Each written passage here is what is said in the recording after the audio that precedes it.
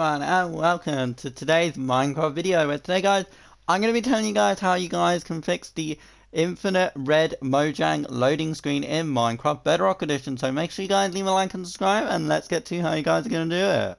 But if you guys are wondering why my upload didn't come out yesterday, it was because I have been posting new stuff to Instagram. So go check out my Instagram linked in the description below. But anyways, let's get to the video. So really simply guys, all you guys have to do to make sure that you guys have your red loading screen fixed is you guys simply have to either close Minecraft and reload it, or you guys have to delete Minecraft and re-download it. Don't worry guys, it does not cancel any of your worlds. I'll show you mine now, because I'd literally just done this like 5 minutes before this recording. So as you guys can see here, all my worlds are visible, and yeah, this is this is the first time I've experienced this ever. I know this has been an issue before in previous updates, but now it's a reoccurring issue again.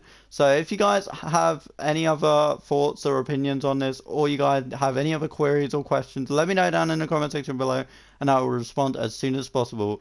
Like and subscribe if you guys are new, and I will see you guys next time. Goodbye guys.